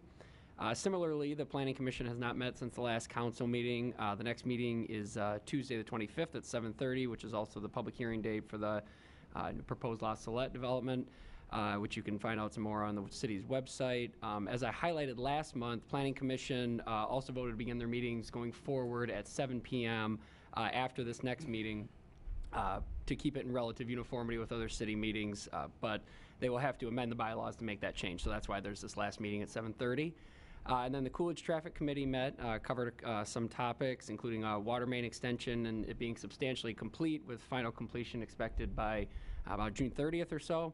And then also looked at some initial speed numbers since the installation of the speed indicator lights on Coolidge. There won't be a July meeting, so the next meeting will be Thursday, August 1st at 8 a.m. in the Public Safety Conference Room. That's all I have. Thank you. Thank you. Mr. Baumgarten. Members of council covered all the items I had, so I have nothing this evening, sir. Mr. Attorney? Yes, a couple of things. Mayor Pro Tem Baker's comments about the Historical Committee reminded me of one thing. Although we do not have a designated historic district in the city, this may still be of interest and of some benefit to some of our properties, residences, and commercial, and possibly even including La Salette that was just mentioned. It appears that the state legislature momentum has been picking up with the proposed House bill to reinstate the income tax credits for historic rehabilitation of properties. Those credits were allowed. I don't remember whether they were allowed to die or whether they were killed, but during the previous governor's administration, and so the thought now is to reinstate them. And as I mentioned, with some of our projects like La Salette and so on, those kind of things may become very important and very helpful to try to maintain the character and perhaps adaptive reuse of these historic properties that we have. I often talk about marijuana and marijuana regulation. I think we covered that pretty well tonight. It's been very busy. You can see there's been a lot of heavy lifting, especially by the city manager's office. There will continue to be, and as we work on these things, I encourage all council members to, if you have any particular questions or thoughts, comments, or concerns, feel free to send them my way or to the city manager's way. We don't want to be communicating with each other by email and run afoul of Open Meetings Act, but certainly I encourage you to do that. I know Councilmember Hinton had a couple of questions in anticipation of tonight's meeting that we were able to give him preliminary answers to, and we touched on them a little bit today. Anything we can do to help move along this very important subject. Last thing I'm going to mention is, meanwhile, we are still working on an ordinance to bring to council concerning small cell and DAS equipment, that's distributed antenna system equipment, that is coming into our rights of way. There's a lot of demand for that. Several carriers, I think there's 4 altogether, that want to install things, including in Berkley, and we're going to be seeing a lot more of that in the future, not less, especially with the automated vehicles coming and the 5G and all that sort of thing. The state of Michigan largely took much of our discretion away from us, just like they previously did with the Metro Act and fiber optic cable. They've done that now with the small cell and DAS with the new law that just went into effect in March. Yet there still are some things we can do, and we need to have a process, and trying not to let that interfere with the marijuana, which is a higher priority. But I'm just letting you know you will be seeing something on that in the near future, but not to derail the marijuana express. That's all I have. Thank you. I have a few items. First off, I want to again recognize and thank Tom Bustins for his leadership, the outgoing commander of the Legion. Thank you for being here tonight to talk to the residents and give them a goodbye from all of them, although we know this is not goodbye for gone or for long. You'll be back. You'll be around. Don't get too far away. As was mentioned, I do want to also thank all of the folks that made the Art Bash and Lids for Kids happen. These are events primarily run by volunteers, okay, volunteering their time. Doesn't mean they're volunteers in the city. Yes, I'm very well aware that there are public safety officers that have a job and get paid for it, but they were doing this on their own time for the kids in the city, and it's a tremendous, tremendous event. And for one of the first times in a while that I can recall, the weather was absolutely perfect for Art Bash and Lids for Kids. And there are many other volunteers that help to make those events happen. And that's why Berkley is such a special place. That's why we care, because we have residents who volunteer their time. We have business owners who maybe are not residents, who volunteer their time to put on these tremendous events in the city. And it's just a special place. And as I mentioned earlier, we're going to see that all summer. Not only with Summerfest and Cruise Fest and all the other events and Robina Rhapsodies, Art and About. It's going to be a great summer in the city. I want to thank some high school students. I'm only going to use their first names. Eli, Lily, Megan. I'm sure you know who you are. You wrote me letters regarding what's happening on Coolidge, about the bike lanes and about what's going on, a number of things. So I appreciate hearing from the high school students their perspective, even if it was maybe a directive to find something that's important in the city and to email me or send me a letter. Actually, it wasn't an email, it was an actual letter, so I certainly appreciate that. And Isabella, I should say, Isabella, sorry, I have a daughter named Isabel. This is Isabella, wrote regarding outdoor fire pits in the city. And that's certainly a topic that we've had many times. This was in particular regarding the use of oil-driven, okay, propane-driven, not the open burning. So I want to thank all of them for writing me, and they will all be getting responses, and they will all be sent. We're not going to do an email here because I don't have email addresses for you, so you will receive those in the mail. The last group that I need to talk to is my community center group. May was an extremely busy month, as many of you know. Everybody who was on that committee that I announced about a month and a half ago will be receiving an email by the end of this week with our first meeting. Believe it or not, part of the problem is finding a room that's available to accommodate the size of folks that we have. Over the past couple of weeks, we have been pretty well booked up in the city, but everybody will get you'll receive an email from me with the first meeting, and then at that meeting we will talk about the rest of the meeting schedule moving forward. But again, that will happen this week. That is all I have for now. Ms. Boucher, would you please read item number 10 on tonight's agenda? Closed session, matter of considering whether to meet in closed session to consider a personnel evaluation of a city employee. Is there a motion to go into closed session? So moved. Support. Moved by Mayor Pro Tem, supported by Council Member Dean. Discussion on the motion going into closed session. Okay, as I mentioned, there will be most likely action taken after this. Could not tell you how long the closed session will be, but there will be something after, so I just want to make sure everyone is aware of that. With that, Ms. Boucher, would you please call the roll to go into closed session? Stedman? Yes. Baker? Yes. Blanchard? Yes. Dean? Yes. Gavin? Yes. Hennan? Yes. And Turbrack. Yes. Okay, we will now go into closed session, and as I mentioned, we will return at some point in the future. Am I allowed in closed session? Are you? Yes. Go that way? Yeah, But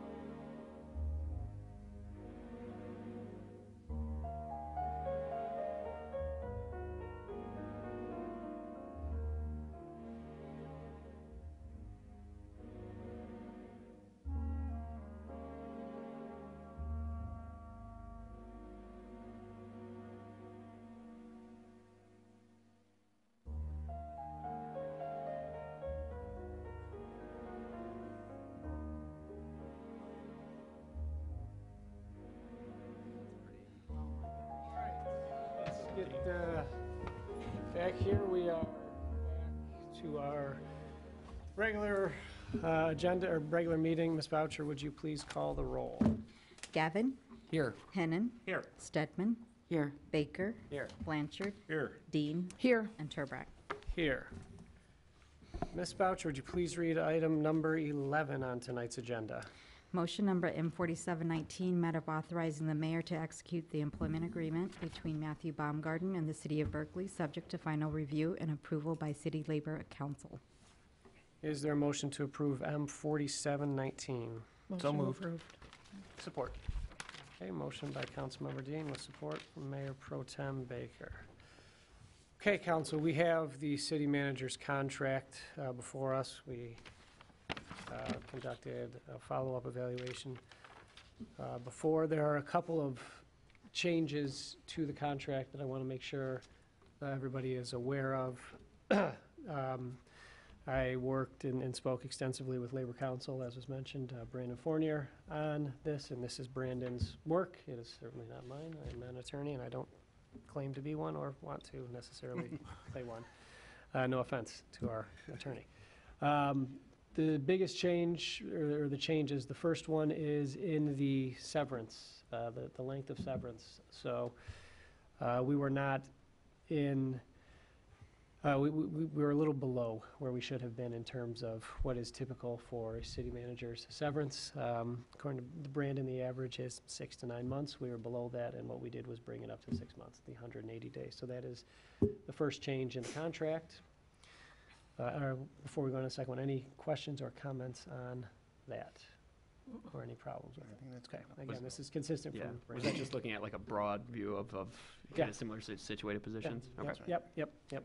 As you said, 6 to 9 months is the norm. We were slightly below that. It's not a huge increase, but it puts us in line with where we should be. The second item is the duration. So the first contract had a finite duration on it. Again, in speaking with Brandon and in our past experience here with managers, there's typically, after the introductory period, not necessarily a signed duration. You have to understand what the city manager's role is and how the city manager operates. You can see why this makes sense in the community.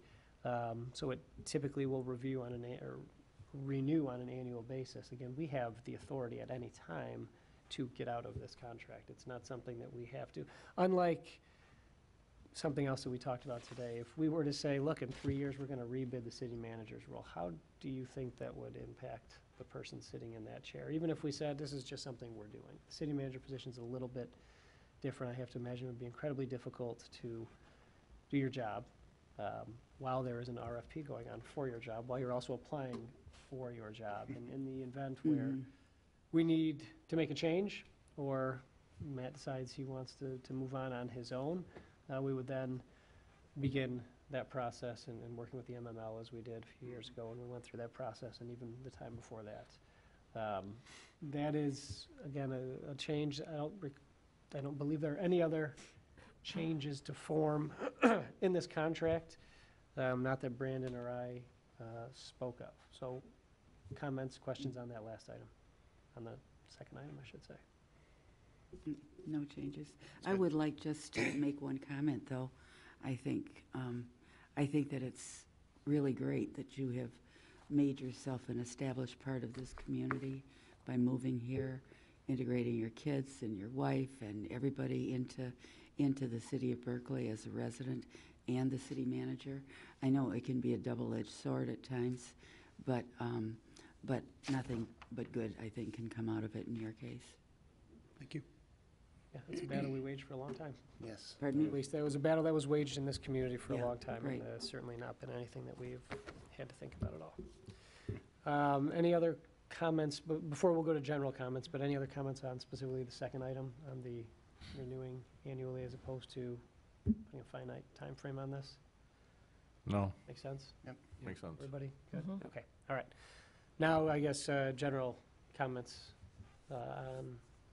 Sorry, I jumped the gun. No, you're good. No, those are the things that we were looking for anyway, but any additional comments anybody has? Mayor Pro Tem? Sure, thank you, Your Honor. This city has come a long way over the past few years, in large part due to the active role of our current city manager, the work that he's done. To my colleague's point, the degree to which he's engaged in this community far more than just as a profession, but as a person, and that means a lot. There's continues to be growth opportunities, and he continues to chalk up the wins in the things that he's done and helped the city accomplish. So I'm pleased with the quality of the work that we've been getting, and pleased with the plans we have to increase that even more. And I'll certainly be supporting this contract tonight. Okay, thank you. Additional comments before we move forward? I agree. Thank you. Then just to wrap it up before I call for a vote, I would agree with what Mayor Pro Tem said. Look, it is not an easy position to be in. Actually, it may be far easier to not live in the city where you are managing, because then you don't have those over-the-fence conversations or at random events, but that's not something that you wanted to be involved in and immersed in. That does mean a lot. It's a difficult position any time where you have to respond to residents and communicate with residents. There are always going to be folks who may not agree with your answer, which we're familiar with here as well, but it happens for you as well. I think the important part in any role is to continue to improve. There's always going to be areas where we can improve. It's the same for all of us in our everyday lives, and it's certainly the same for you in your chosen career and your profession. And important thing for me is that I've seen that, and I see that you have a plan in place to continue to grow and to improve in those areas where you think there's opportunity. And that is important to me. If there was no growth, despite the things that we've talked about in closed sessions and evaluations and even just over the phone or in public, if I didn't see any improvement or the desire to improve, this would be a very different conversation, at least for me right now. And until I stop seeing a desire to improve, I don't see a reason to go down that path, but that is important. It's important for us to continue to grow professionally, and as we just mentioned, surrounding yourself with good people, with good folks and study groups and contacts and networking, and always having folks to go to who have been there and rely on as a source of, if nothing else, a sounding board. Because chances are sometimes we need to blow off some steam, and having somebody who's been there and understands what it's like to work in the role is important to be able to have those folks to go to, and having a study group of like-minded individuals who are in the trenches as well with you. We will continue to receive those updates, but with that, if there are no additional questions or comments, Ms. Boucher, would you please call the roll on M4719? Hennan. Yes. Stedman. Yes. Baker. Yes. Blanchard. Yes. Dean. Yes. Gavin. Yes. And Turbrack. Yes. And with that, I will call for a motion to adjourn. Motion to adjourn. Support. Motion made by Councilmember Stedman with support from Councilmember Gavin. All in favor signify by saying aye. Aye. All opposed, same sign. We are adjourned. Done. Thank you all. Thank you. Greatly appreciated.